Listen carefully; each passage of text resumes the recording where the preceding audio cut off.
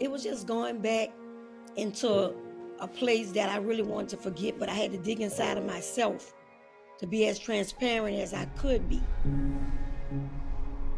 I had never saw my mom cry before. And my mom was like, I don't think you know what just happened to you. Do you know you have life? Do you know what that means? This call is from a federal prison. We wanted to make the film about a woman who made a choice and the repercussions of that choice. Danielle Metz was sentenced to 3 lives plus 20 years. She's a first-time nonviolent offender.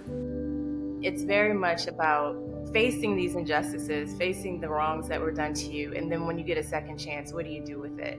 This is a personal film, it's a lyrical film, it's poetic, it's emotional. I had been in prison so long, I'm like, I just want to throw that in the sea of forgetfulness and just, like move on with my life. But that would always be a part of my life. With me expressing the pain and revisiting it, I began to heal from it.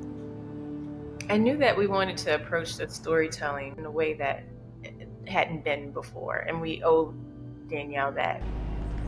And when we think about the large conversations that we have about prison reform, it's often men, Black men that we see.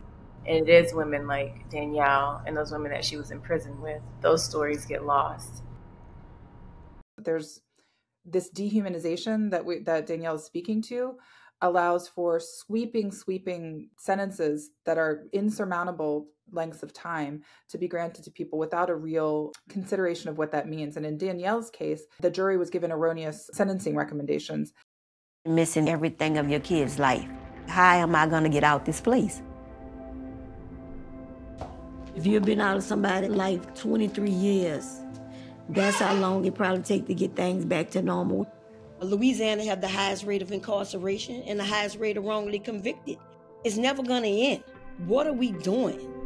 What are we doing? We only bringing more damage and harm to society. I didn't ever want to lose hope. So I always kept thinking about my children and I have to make it back there. It makes people feel hopeless when you're steady telling them that they're worth nothing, they're never going to get out. This is all their life going to come to.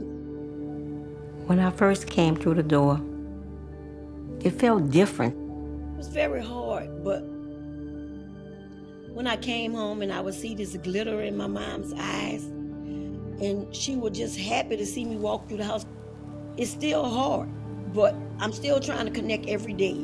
Some days it's not a good day, and when I come off my trips, my son, I tell him sometimes, I just want to get in his arms and cry like a little baby. And he said, what happened? I said, well, I went out here and this happened or that happened. But he was like, you okay? He said, sometimes you just have to, breathe.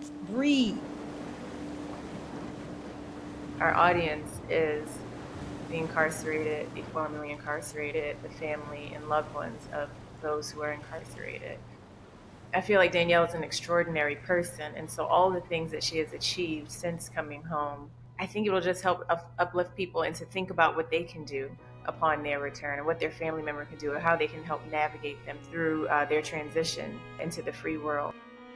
And so I hope this film speaks to them and lets them know that they're not forgotten and that their voice and their story doesn't need to be boxed into one style of filmmaking or one style of storytelling.